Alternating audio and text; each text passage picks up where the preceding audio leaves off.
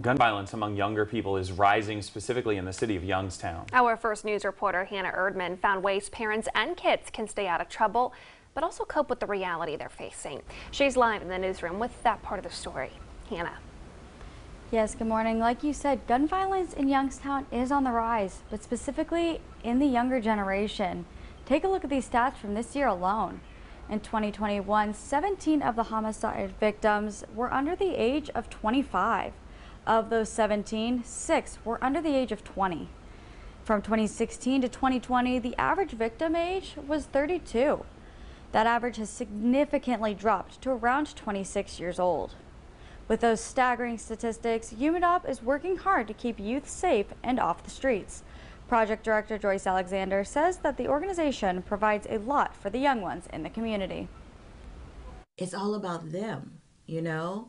So what do they have to say? And that's where my coalition comes in at. It's a voice, and I want to hear their voices. If you're wanting to speak out in your community, Joyce says all you got to do is give her a call at her UMADOP office. Kids and teens can also take advantage of great events and community classes.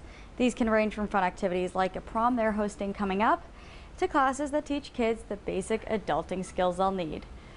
Now, if you want to find out any more information on those events or how to contact UMADOP, you can head to our website, WKBN.com.